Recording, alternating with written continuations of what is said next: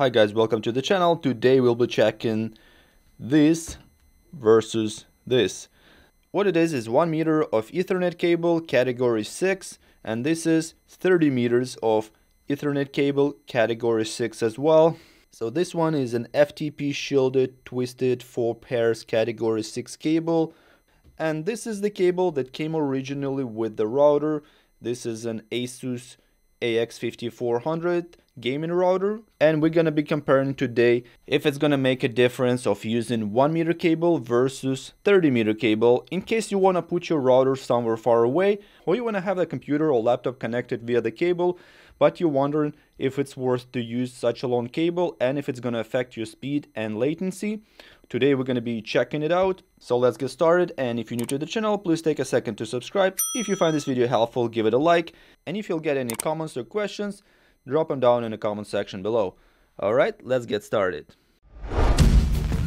First, I'm gonna be checking this small cable from the router, see what speed we're gonna get with this cable.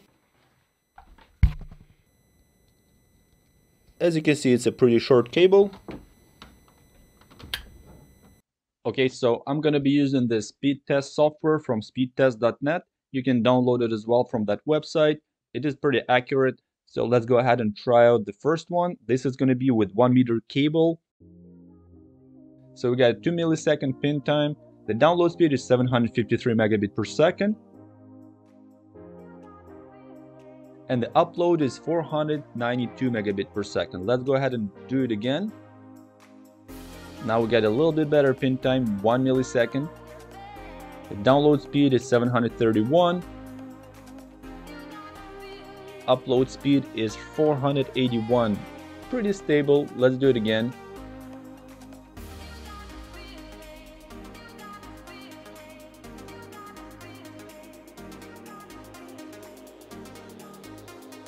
Okay, so I'm done 3 runs. Third run is 739 for the download and 509 for the upload. The pin time is 1 millisecond. Let's just do another test, see if we're gonna get any difference. So yeah, the pin time is 1 millisecond. The download speed is 740.40 megabit per second, and the upload is 462 megabit per second. Do it one more time. This is going to be the test number 5, and we get in the pin time 1 millisecond.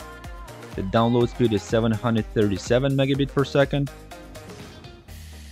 and the upload speed is 507 megabit per second. Do the test number 6 for the 1 meter cable. The pin time is 1 millisecond. The download speed is 718 megabit per second. And the upload is 511 megabit per second. And let's do the final test. There we go. So we got the 2 millisecond pin time. The download speed is 737 megabit per second. And the upload speed is 508 megabit per second. Let's go ahead and compare it to the 30 meter cable. Okay, so now I have connected a 30 meter cable to exact same port on a router to eliminate any variances between different ports. Even though in this router Asus AX5400, all 4 ports are 1 gigabit, but just to eliminate any variances between different ports, in case there are some, I have connected it to exact same port on the router, and I only have 1 Ethernet port on the laptop, so we are connected to exact same ports. Let's go ahead and try it out. By the way, if you want to see a full review about this Asus AX5400 gaming router, I'm going to put a link in the description as well as in upper right corner. You can check it out. If you want to get a full in-detail review about this router, I'm planning to make it soon, so make sure to subscribe and click the notification bells to know when the new videos are out. But nevertheless, let's continue on. So the pin time is 2 milliseconds, just like before. The download speed is 733. And the upload speed is just shy of 500 megabit per second, exactly 496 megabit per second. Let's go ahead and do a second run. 2 millisecond pin time again. I want to see if we're actually going to be able to get the 1 millisecond with this 30 meter cable. So the download speed is roughly 750, the upload is roughly 500, which is good, I think. So let's go ahead and do it again. Third run. So yeah, the pin time is only 2 milliseconds, which is only 1/1000th of a second. and I don't think this is really gonna matter. 1 millisecond is not gonna do any difference. The download speed is still great, so we're getting 743 for the download and 500 for the upload. Let's go ahead and try it one more time. Yeah, so the pin time is actually a little bit higher, it's like 2.11 milliseconds, but the speed is still over 700 megabit for the download and almost 500 for the upload. To the fifth test. There we go, so we did get 1 millisecond. So now I can prove this is not the cable that's making this latency, it's actually the internet connection. It all depends on a variety of different things, on the load on the network and a lot of other things like the way your computer works, because it also requires your computer hardware to work. And there we go, this is the best result we've got so far. 750 for the download, 516 for the upload, 1 millisecond pin time. Let's go ahead and do another test. This is going to be the test number 6. I just want to see if we can confirm the 1 millisecond time again. And yeah, I see it's 2 milliseconds. But the download speed is still 740 megabit per second, which is really good. And do one more test. This is going to be test number 7. And we got 1 millisecond again for the pin time. The download speed is great. The upload speed is great.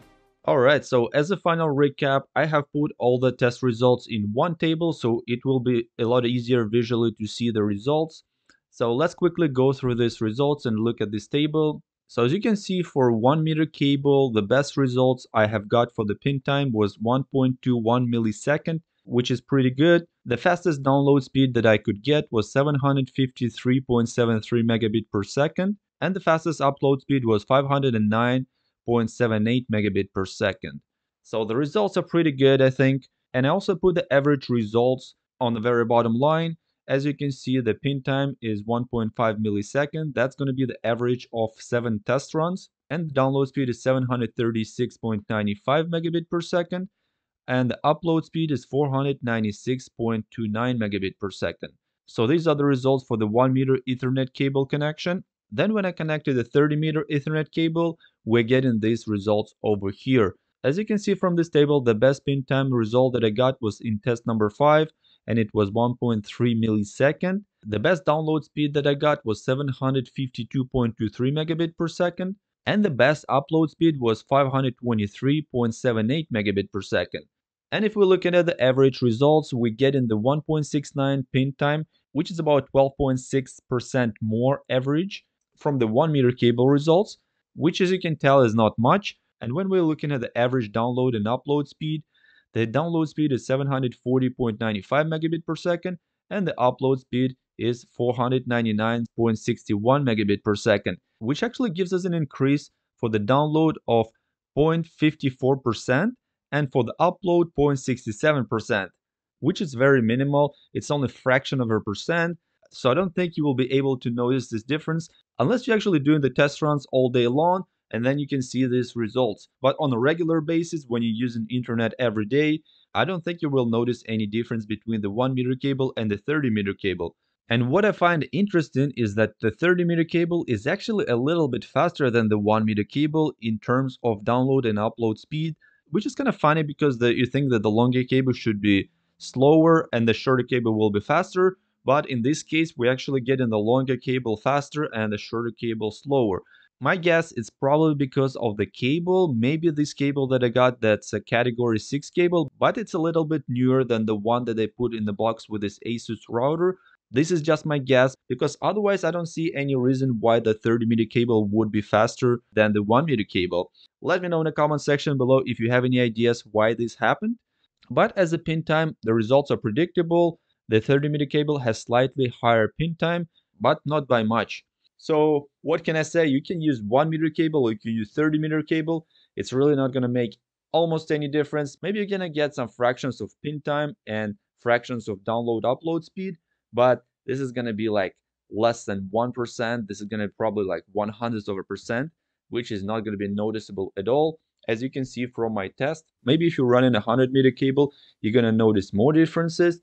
Or maybe if you're running a 1000 meter cable, then you're going to notice more difference. But I cannot check this, and usually for that length you're using fiber optic, which is not affected by lengths at all. And you can have like hundreds of kilometers of optics, and it travels with the speed of light, so you can make it as long as you want pretty much. But yeah, there you have it, guys. As a conclusion, as you can see, the length of the cable for the home network doesn't really matter, and it doesn't affect the speed or the latency. So you can use the cable as long as you want, and you're still gonna get a great speed. Just make sure you have a good router that can output 1 gigabit speed, then you're gonna be okay. So yeah, this is it, guys. I hope this video was helpful to you. I tried to make all these results so it will be easier for you to see. Let me know in the comment section below if it was helpful to you and you like it. Also, if you have any questions, drop them down in the comment section below. And let me know what upload and download speed you're getting from your internet service provider. That will be interesting to know and see how it compares to the speed that I'm getting. If you're new to the channel, please take a second to click the subscribe button. This will help me a lot to grow my channel and make more interesting, helpful videos for you. Also, if you like it, click the like button. I appreciate it very much. But this is it for now. I hope you have a nice day. See you soon. Bye bye.